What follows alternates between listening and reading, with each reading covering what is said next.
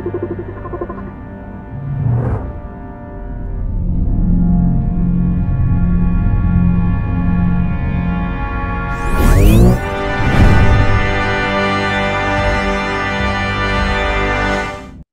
fellow travelers, and welcome to the Traversing the Stars podcast. How are my loyal listeners? Thank you for your continued support. And as always, hit that subscribe button, everybody. An amazing show for you, because aboard the mothership is J. Paul Boehmer. You know him from multiple Star Trek roles such as Mestral. He now plays the Krill High Priest in the Orville. Now come join me as we go traversing the stars. Hello, Paul. Thank you so much for coming to the Traversing the Stars podcast. Thank you for having me. It's totally my pleasure, sir. I'm a big fan of yours. Thank you so much. Oh, thank you. Well, hey, you've been in two of the best franchises, Star Trek and the Orville. So congratulations. Thank you very much. It's a big life accomplishment for me. Big dream come true.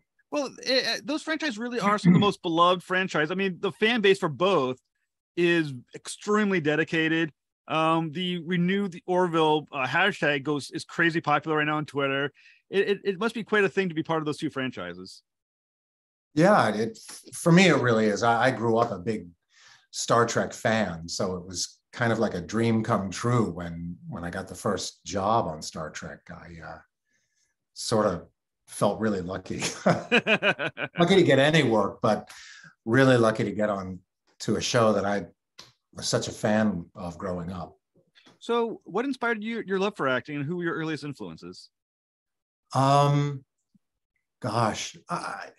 when I was little, we just grew up watching black and white movies on TV when there were 3 networks and maybe a PBS station.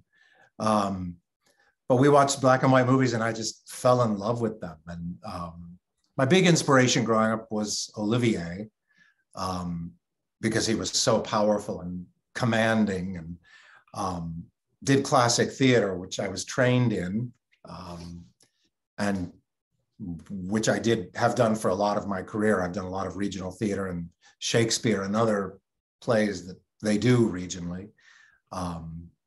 So that was pretty much the big impetus for my getting involved. So what was it about acting that you think sparked that interest in you? Was it the imagination of being these new worlds? Was it being different people? What was it? I think it was partly because I was so interested in classical theater. I think it was the interest in being part of something that was bigger than myself, and especially classical writing the ideas were so huge and kind of beyond the scope of what I was exposed to growing up, that it kind of fueled my imagination and kind of allowed me to step outside myself and be someone else, you know? I mean, your background in acting is amazing. You apprenticed at the Kenley Players, attended Kilgore Junior College, you attended Southern Methodist University and University of Delaware, all for acting. That's a lot of post-high school acting education. So what was the reasoning for that, and what was the development like throughout those schools? Well, I first of all, Kenley Players, that was a theater that kind of did 10 musicals a summer, and they would move them through 3 or 4 cities in the Midwest. I don't know if you know about, or if your listeners know about them. John Kenley ran a theater. He did 10 musicals. They toured in the summer to 3 big cities, Dayton, someplace in Michigan, I think Flint, and someplace else. And the big draw was they got really, at that time, big people. They had Tim Conway was there this season. I was there. Martha Ray, Margaret Whiting. I got to meet Rosemary Clooney, Dottie West. Gosh, who else? There were so many people. And I actually, Dudley Moore was dating Susan Anton, who was in the season I was in. So he showed up. So that was like a huge deal. Yeah. And for me, I was 16. I saw this ad in the paper for a job at a theater, and I thought that would be fantastic. A kid in Dayton, Ohio, and suddenly I was going to get to do my dream. And what was going on at that time in the country was we were in a huge auto crunch, and people were not working. So I'm 16. I showed up in downtown Dayton, and there was a line 6 blocks long of just people interviewing so they could get a job. And I'm 16, and there were 3 jobs available. And I thought, well, this will be fun. So I met them, and I left, and my family went to visit other family in Kentucky for the weekend. And I thought, that's not going to happen. I got back, I got the job. So it was really exciting. I got to meet Barry, oh God, what was his name? Greg Brady. Very cool. Yeah, he played Tony in West Side Story. Anyway, and from then we moved to Texas. I got, finished my high school there. In my junior year, I competed in UIL one-act drama.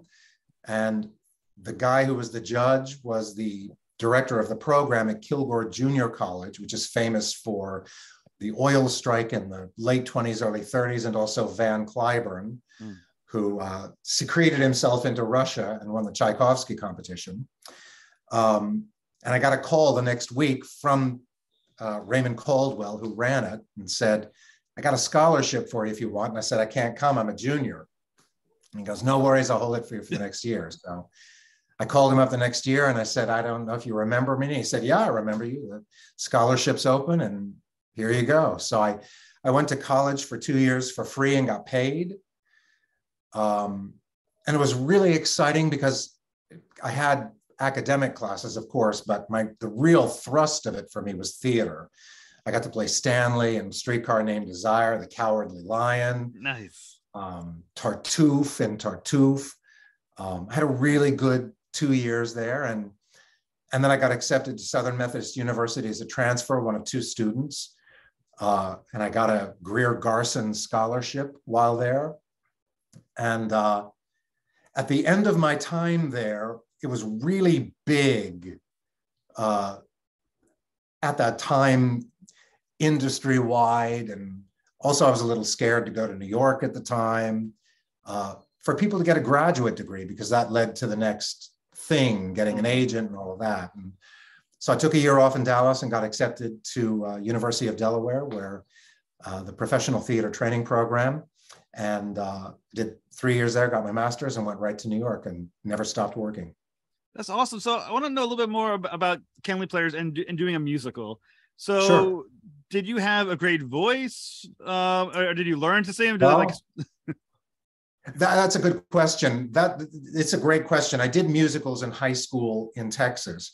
That job was basically pushing sets and ironing clothes and loading scenery into the fly rail system and putting weights on the fly rail system to lever them up and down. And it was really, I was an apprentice actor. So doing all the things you do to learn how the mechanism of theater works, but also watching from the wings as these amazing people went on stage. I particularly remember Helen O'Connell, who was a girl singer in the day. And she was, she was working, but she was an old lady.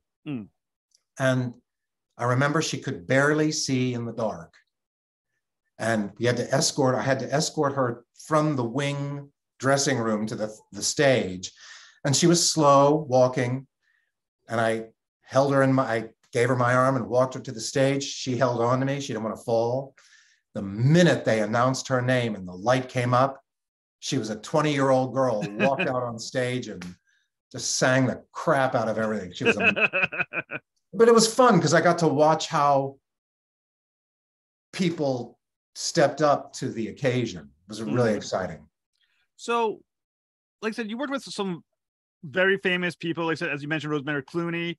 As someone who's watching these great actors do their job or go about their craft, did you notice something different about them that other people who maybe would not go on to become successful didn't have?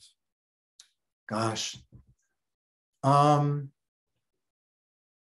That's a good question. I really,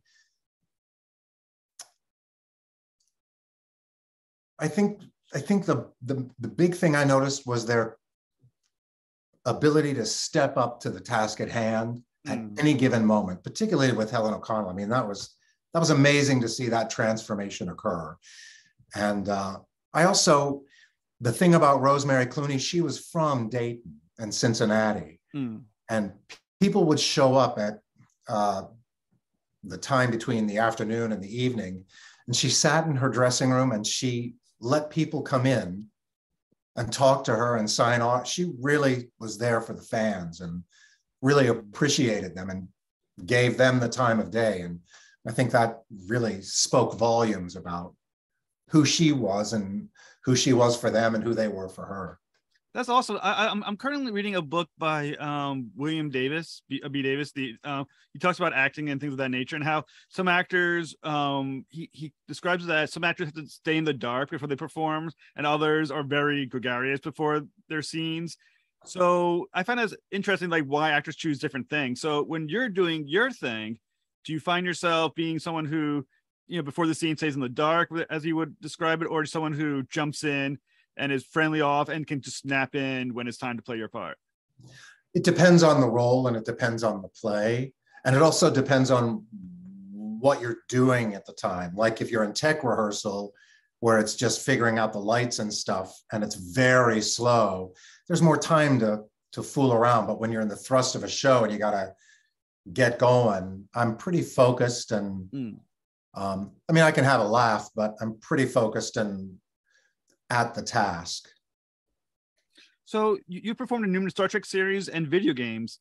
What does the franchise has meant to you? And as you're doing it, do you feel the embrace of the fan base? Because the one thing about Star Trek fans, and I think the same with the Orville, maybe in Star Wars, every actor who does anything in the franchise is remembered and loved, it seems like, for their entire lives. I mean, have you noticed that kind of like being embraced by that level of fandom when you do those parts? Yeah, I think, I have. I've gone to a few conventions. That's been really fun for Star Trek. That's been a while. And people are always so generous and kind, and really, oddly enough, I say oddly enough because I'm just not used, thankful for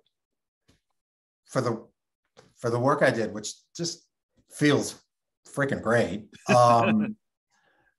But people are just very generous. And I remember when the Killing Game first happened, and then Drone kind of shortly thereafter, people were really, they recognized me on the street and were just very nice and sweet and kind. And that's nice. It's nice. So what has the convention experience been like for you? I go to frequent conventions where I live, usually it's Rhode Island Comic-Con, Terrific-Con, Boston Comic-Con. Right. And it's so cool because I'm usually always on the outside, going for the autographs. And from a fan, it's cool being there and getting the autograph and meeting the celebrity. What's it like for you seeing these fans come to you and want your signature on their photos and other things? It's really cool. But, the other thing about going to the conventions, I mean, of course, it's fun to do the signing and talk to people. And, but two things really stand out. I did a convention in Pasadena, and this kid came up, and he clearly was on the spectrum, and he couldn't look anybody in the eye, and he could barely talk, but he came up to me and he picked a picture and he set it down for me, and then he looked up and he wouldn't stop talking. He just felt totally free. And his mom instantly apologized. She said, he just does that, please don't. I said, are you kidding? This is amazing that he's able to do this. He was wearing a Starfleet uniform. And I said, this is amazing that this gives him the freedom to step up and step out. And I said, let him go on. I'll be here for him. It's great. But then I'm a fan guy, so I got to meet Arlene Martell, and she was T'Pring, right? I believe so. I think that was Arlene. Yeah. And I got to meet her, and that was like, I got to sit next to her. I was like a pig in, what. It was great. It must be like a hell of an experience. Because of the fan base and because the fan base memory is so dedicated and their memories are so long, do you feel added pressure performing in those franchises? No, not really, because mostly what I'm doing is trying to do my job and not mess up anything. And it goes so fast. I mean, the shooting day is really, really fast. And in fact, the last episode of the Orville I was on, they shot that episode and finished it. We were the fourth episode for the season, the first episode to complete shooting. And it was very strange because I think they were shooting another episode with the Bruce Boxleitner and Lisa Baines, who is sadly no longer with us. They were shooting another episode at the same time with everybody. So they were doing a lot of things. So I shot for 2 days and then I came back 3 weeks later to shoot one more day. So it's all very fast and sometimes very far apart. So mostly I was just trying to get my job done and fulfill what the story needed. Now a lot of characters from Star Trek and Orville get trading cards made of them, and action figures. Do you have one of yours? I have cards. I don't have action figures. Not yet, though. not yet. We'll see. So how cool is it to have a trading card with your face on it? Pretty cool. Fun. It's fun. That's like the pinnacle. I mean, there's one thing about being in a TV or a movie, but now you got merchandise with yourself on it. Kind of weird, right? So what do you think is about you that has done so well and has been chosen so often to play aliens and villains? Well, oddly enough, I'll just tell you this. Ron Surma, who cast Star Trek, who's now a very dear friend in my life. I had just come to LA to do a play that I'd done in New York, and we'd moved it out here. And then I left to do a play in Boston that transferred, Seattle that transferred to Boston. And I had a month off in between the transfer, and I was here in LA again. And I got a call from my agent and said, I got something for you. You got to get to Paramount. It's going to make you really happy. And I said, what is it? He goes, it's Star Trek. And I had to pull over the car because I was super excited. It was my first real big audition. And I walked in, I drove onto the Paramount lot. I went to the audition and I met Ron and I did the audition for him and I left. And I got a call back the next day. And that's not true. I left and then I got a call from my agent saying, where are you? And I said, I'm on my way home. And he goes, you got to get back to Paramount. So I went back to Paramount and I had a call back. Wow. And I got the part. And Ron told me later that they'd been looking for this young Nazi and they couldn't find a guy that they liked. And he said, I knew the minute I knew the first 3 words out of your mouth, you were the guy. Went to the callback. And he said, and I sat in the callback with you, and he was between me and the director and the producers. And he said, the minute we started, I could feel the director smile behind me. And he said, you had it the minute you walked in the room. So I was very lucky. So like I said, I don't know what that means, that she saw you first thought it was Nazi.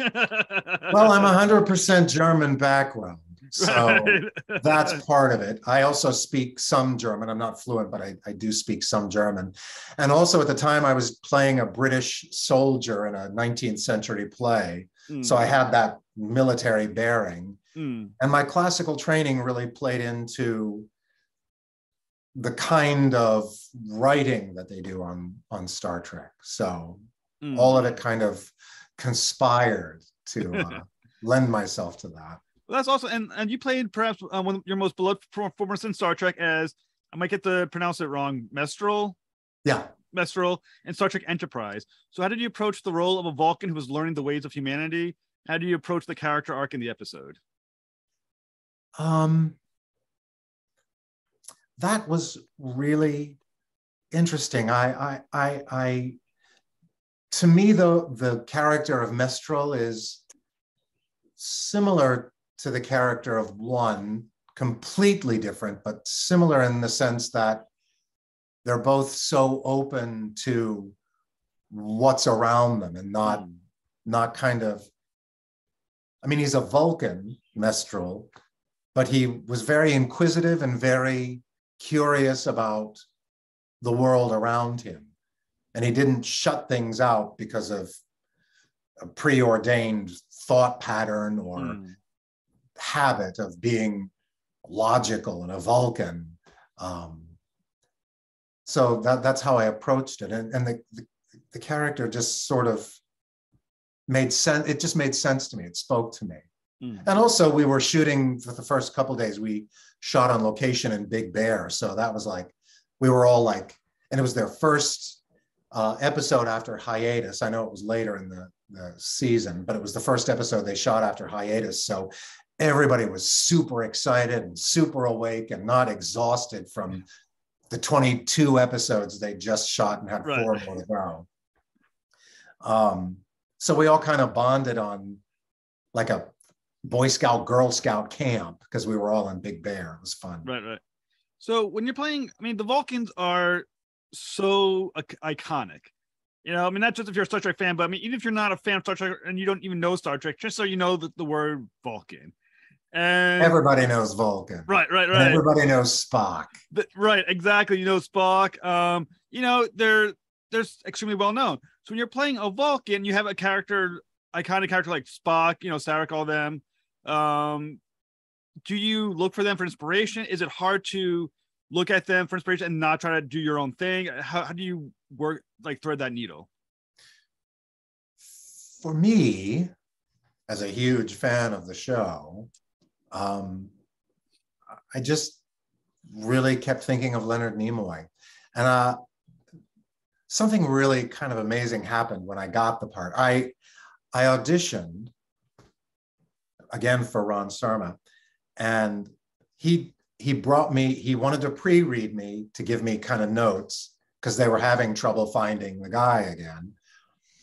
And for this particular role, I think I auditioned 8 times for the director. It was a very rigorous audition process. And I think because they felt like it was a kind of a very important transformational episode for the show itself, but also they knew that I think this was an important character to fulfill. And I was playing opposite Jolene and Michael Crowick. And when I got the part, I had to show up for an ear fitting with Michael Westmore, whose father did Betty Davis and Joan Crawford. I mean, talk about Hollywood royalty. And I showed up and I had a really nice chat with Michael, and he said, okay, let's get to it. And he pulled out a tray with, I think, 3 or 4 ears.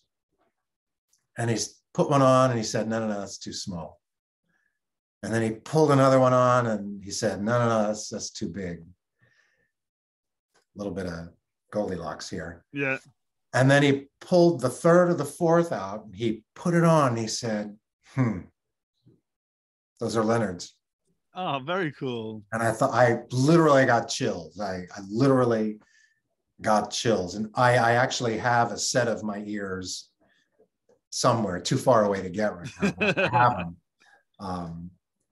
And that's sort of, oddly enough, when you put the ears on, everything just kind of falls into place. When you're thinking about character arcs, you know, from a character who's a Vulcan to eventually becoming more human as the story goes on, you have characters in Star Trek who follow a similar arc like Data, but he had seasons upon seasons to develop that arc. You had 42 minutes to develop your character's arc. So how did you approach it? That's a really good question. First of all, a lot of it is in the writing. I mean, the script was really tight and really well written. So everything you want to look for about where the arc of the thing was right there. Especially my favorite line, "I Love Lucy" is on tonight. I mean, it was such a touchstone for a number of reasons. Number one, that was an extremely popular show in its time. And just the shot that was set up about him watching the TV and what was going on in the news at that time, and then to go, "And I Love Lucy" is on tonight. That was kind of like, this guy's so open to what's in front of him, which is really kind of what a scientist is. Right. You got to be like, what's this? This is really cool. So the writing was really good. And I was very blessed because I got to work with really great people. Annie Cusack, Michael Kroick, and Jolene. I mean, and everybody was so generous on set. It was just terrific. So the arc just seemed very clear, something I just knew right away. I wonder if "I Love Lucy" is also a reference to Lucille Ball, who many credit for saving Star Trek. Of course. As one of the producers. Absolutely. This one, a little nod to that as well, which is very clever. Nice little Easter egg. Absolutely. So that's awesome. And you, another great role that you have is you played the Krill High Priest in Orville. So how did you get involved with that? Luck. Everything's luck. I mean, everything's luck. I, oddly enough, I was on jury duty. And I was an alternate. And my agent at the time called me and said, "I've got an audition for you for the Orville." And I said, "That's great. I can't go. I'm in jury duty." And he goes, "Can you do it on your lunch hour?" And I said, "I'll check." So I went and I checked with the judge. I asked the bailiff if I could ask the judge a question. And he said, "Give me a minute," because it was lunch break. I went in. We were just about to go back into court. And there I am in the galley area, not in the witness box, but in the jury box, but in the galley area, with the defendant and the prosecutor and the judge and the bailiff. And the judge goes, "So I hear you want to audition." And I said, yeah, I do. And he goes, "Why?" And I said, "Well, I'm an alternate. It's a very big deal. It's a job that could recur. It would give me several episodes. I did not get this particular role." And he goes, "What would it mean to your life?" And I think he was doing this for the defendant. And I said, "It would be life-changing if I got it. Because getting 2 or 3 episodes on a TV show in 1 year, it's a big deal at where I am in my career." And he goes, "Okay, see you the day after tomorrow." So he let me out. And I went, and I knew that Seth was a big fan of Star Trek. Yeah. And I took one of my cards from one. And I got there, I did the audition, and I was good. I was also doing a play at the time at night. So I was going from downtown LA to further down south, which, since you're in Rhode Island, you don't know, but a 20-mile trip can take 2 hours here sometimes. So I was tired, but I was like, going to do this audition. And I went and I nailed the audition. I wasn't the guy they were looking for, but Seth goes, "That was really good, man." And I said, "I know I'm not supposed to do this, but I know you're a big fan of the show. And so I brought this for you." And I gave him my baseball card of one. Yeah. And he goes, "Dude, who is that? Who's this guy?" And I said, "That's one. It was 7 of 9's baby." And so he was really sweet. And he brought me back in, I think 2 or 3 more times. And finally I booked the Navarian ambassador. And yeah. And then they brought me back in for the Krill for the 2nd season. And then they carried that over into this past season. That's awesome. So you've played in your career both a Nazi and Star Trek, as we mentioned, and also the Krill High Priest. So in approaching these characters, do you think that did you approach them as if they possessed a similar mindset? And what was your approach to playing the Krill? The approach to playing the Krill, I mean, I guess they do have a similar mindset, but the approach to playing the Krill, or anything really, is, I mean, if you're a bad guy, let's say you are a bad guy, you're not going to think you're a bad guy. You're thinking you're kind of like a good guy and you're doing the right thing. So, you want to keep that in mind. So it's not just, twisting the mustache and Right. yeah. So, yeah. And it was also interesting this season because we were involved in that election thing going on, which was very prescient. Right. Like I said, the Krill really became like one of the fundamental best, like species in Orville. I mean, Right. they're I mean, like in Star Trek, you have the Klingon, the Vulcan, but right now in the world of Orville, it's the Krill. Right. So once again, so what is that like for you to be part of something that large? Did you research what the Krills were within Orville? Were you already familiar with the Orville? Because I'd done the 2 episodes previous, I was sort of familiar, and I'd watched a few episodes in the first season, and then the pandemic happened.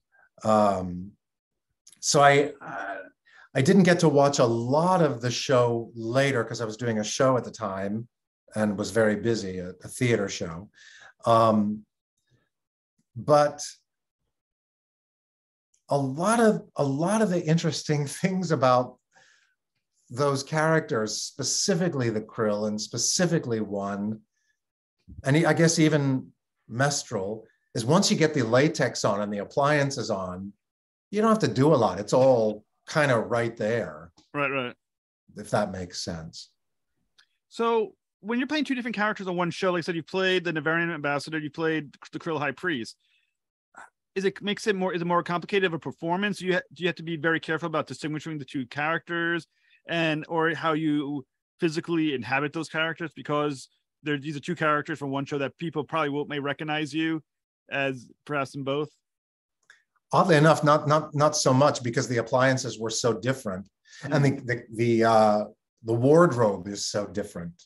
So a lot of that takes care of itself, because a lot of the wardrobe shapes how you can actually move and carry yourself, if that makes sense. Did you think about your voice as well as just making it distinguishing? A little bit. I mean, the Krill is meant to be a little sharper and raspier, and I always felt the Navarian ambassador was a little bit more head energy, so it was a little bit further up in his body. So when you're thinking about Star Trek and the Orville, and once again you're familiar with their fan bases, do you see similarities across the fan bases between these 2 franchises?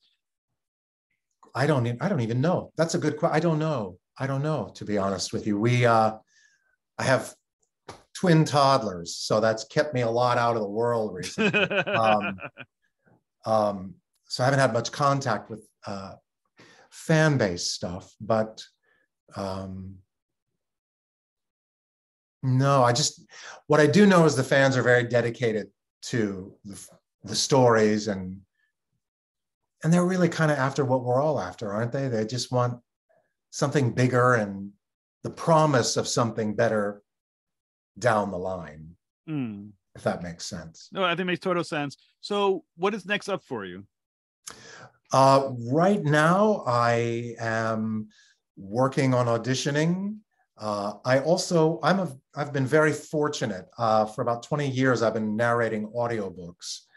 And I say fortunate because I have a studio set up at home, and I record from home by myself in a box. So if you ever come and you see me yelling at the top of my lungs in a dark box that's padded, don't worry. But the great thing about it is that during the pandemic, when theater and film and television was mostly shut down, I kept working on narrating audiobooks. So I've been very lucky. Very cool. Paul, it's been a total pleasure talking with you, sir. You're awesome. And as you're doing more work, please come back on and talk about it. I will. Invite me back. I'll come.